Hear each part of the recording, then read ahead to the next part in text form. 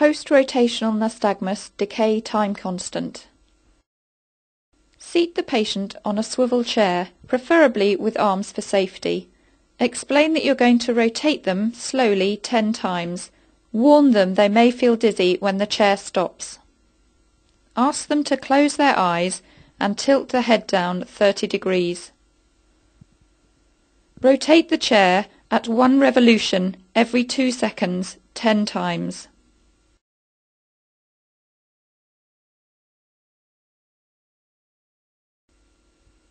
Stop the chair, put on goggles and ask the patient to open their eyes.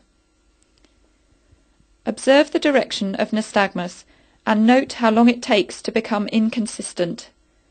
This is approximately equivalent to the decay time constant. Less than 10 seconds indicates possible peripheral dysfunction. Repeat in the opposite direction.